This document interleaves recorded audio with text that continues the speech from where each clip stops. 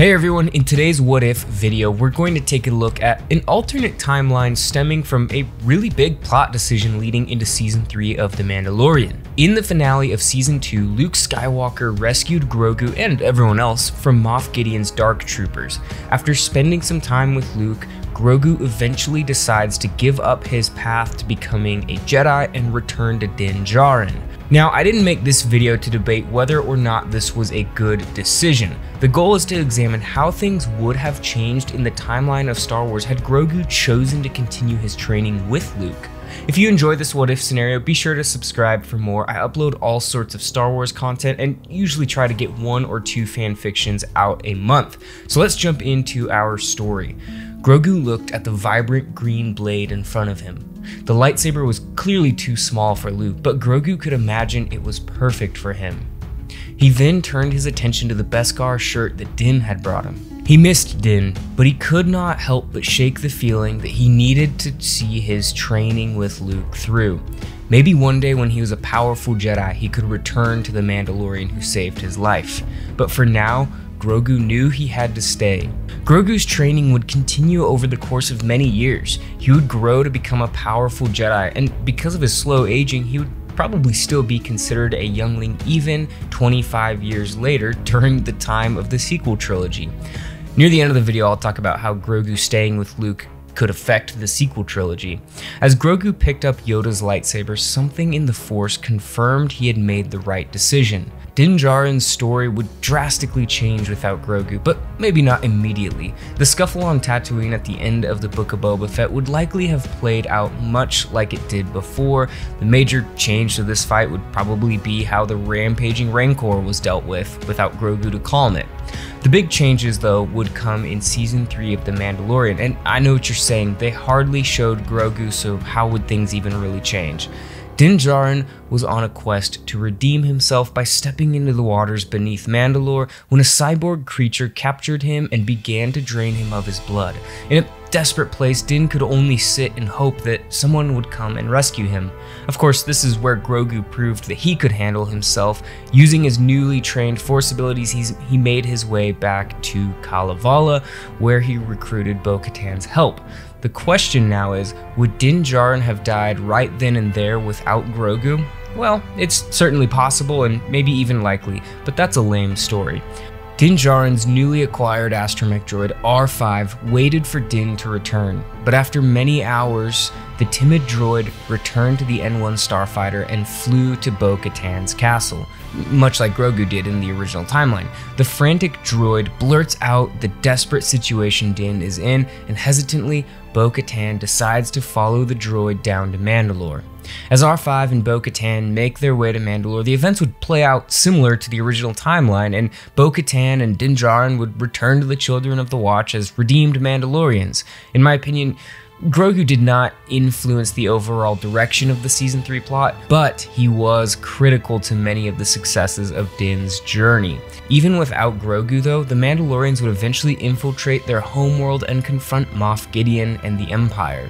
Paz Vizsla would likely still fall to the Praetorian Guards, and Din Djarin would be captured. While being hauled away by 2 Beskar-clad Imperial troopers, Din would make his escape. Wrestling free from his captors, Din would move to confront Moff Gideon, and this is where things would get a little bit interesting. After Gideon throws Din to the ground, the Praetorian Guards would arrive to finish the job, much like what happened in their original timeline. But seeing Din near defeat, Bo-Katan would swoop down from the fight and step in to fight the Praetorian Guards. With her skills and the Darksaber, she would be well equipped to handle them. With Bo-Katan stepping into the duel, Din would have time to collect himself, and the 2 Mandalorians would be able to face Moff Gideon. But the major change is that Din would not leave Bo's side to go and rescue Grogu. Echoing Bo's words from the original timeline, Mandalorians are stronger together. So the fight would be a 2 against 1 from the start. The fight would be intense. Without the additional support of Grogu's Force abilities, Bo-Katan and Din Djarin would be pushed to their limits, but they would also be forced to work together in a new way.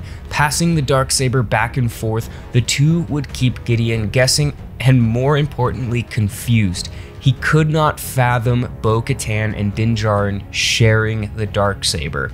I think this would be also a really cool opportunity to see Din stop struggling with the Darksaber and finally learn to use it. Nothing like some high stakes forcing you to overcome a challenge. Eventually Moff Gideon would fall and the two Mandalorians would be able to escape the Imperial base before Axe Woves crashes the light cruiser into the base. Of course, there's a darker ending to this battle where Gideon defeats Din and Bo because they don't have Grogu's help, but I believe if Din never left Bo-Katan's side to go and save Grogu, they could have beaten Gideon. With Gideon defeated, the Mandalorians would be free to retake their homeworld. Bo-Katan would rule and Din Djarin would be at her side as protector of Mandalore. And hey, for those of you that care, sure, they can fall in love and live happily ever after if you would like that. News of the Mandalorians retaking their world would travel fast. Even Luke and Grogu would hear the news. This would bring great comfort to Grogu knowing that Din was safe. After all, isn't that the struggle with attachment? Fear of losing the person leads to anger when that happens, and anger leads to hating what took that person. With a sense of peace regarding Din's safety, Grogu is finally able to let go of this attachment and lean fully into his Jedi training. Luke's Jedi Academy would continue to grow as more students came to learn the ways of the Force. Though Grogu remained a youngling while other students aged faster, Grogu's powers surpassed them all. Eventually he would begin to speak and even teach what he knew.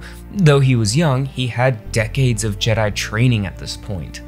Now 2 decades would pass since Grogu parted ways with Din Djarin. Though he still missed the Mandalorian, he knew he was where he was supposed to be. That would become abundantly clear when Luke's nephew Ben Solo began to be tempted by the dark side of the Force. So let's talk about Grogu's influence on the events of the sequel trilogy. Let's start with the fall of Luke's Jedi Academy.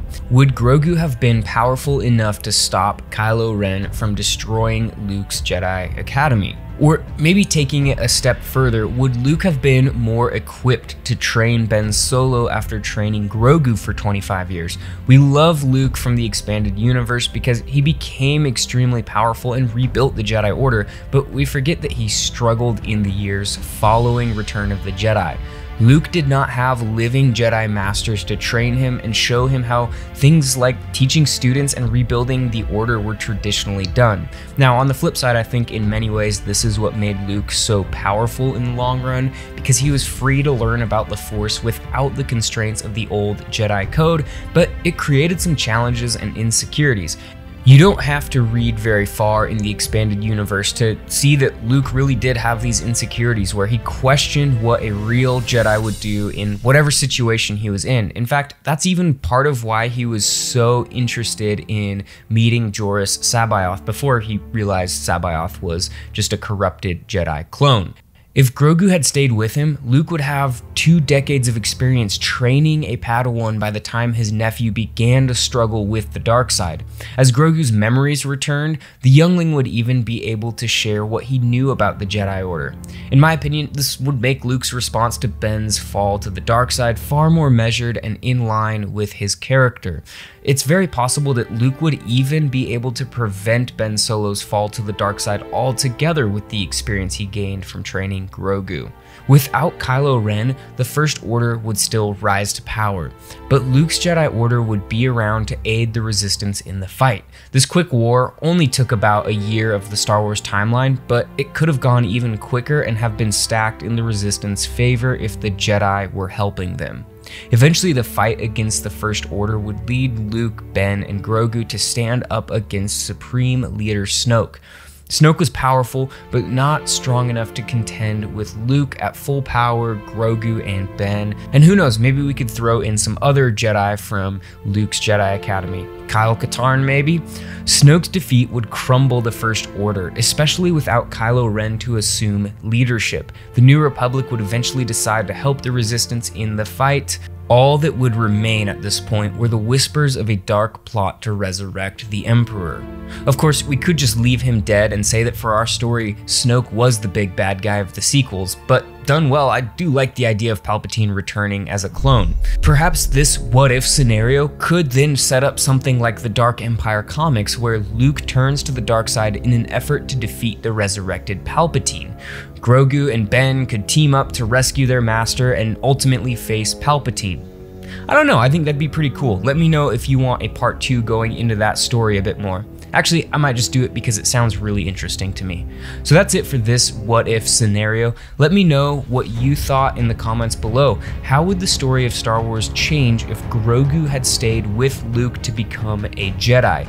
Now, one of the things that is really cool about the way that the actual canon timeline played out is that Grogu staying with Din Djarin really does reinforce the idea of family that is a reoccurring theme throughout Star Wars. They're a clan of two. So I really do love that ultimately Din and Grogu were reunited, but one has to ask, what would have happened if Grogu stayed with Luke Skywalker?